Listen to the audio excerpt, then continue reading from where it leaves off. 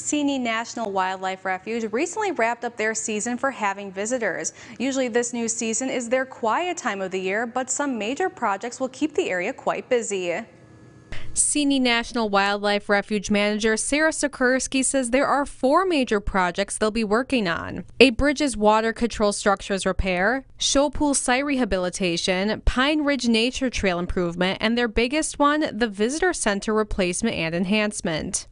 That's going to be located on the site of the current visitor center. And so we just started this fall the demolition of the existing visitor center so that we can start to make room for the new building that will go on that same site, but will also hold our office facilities that currently are in a separate building in that same general area. So we'll be reconfiguring the parking lot, making sure we can continue to grow with our visitor needs and better providing parking and recreational access to the trails. These infrastructure projects are being made possible through the Great American Outdoor Act that was passed, which was some bipartisan legislation. And so we got funding through that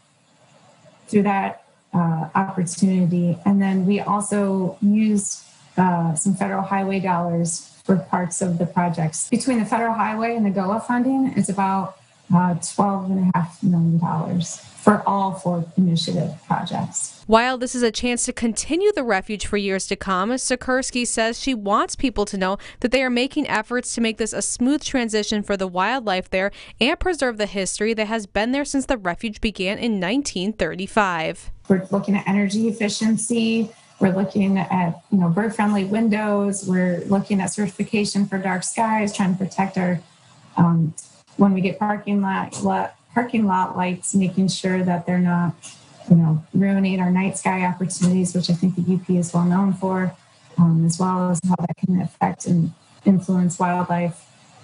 And also, I just folks understand that we are trying to honor our past, and that there's sentimental attachment to all of these buildings and infrastructure, and we don't want to lose a piece of that history. For more information on the project, you can visit our website, upmatters.com.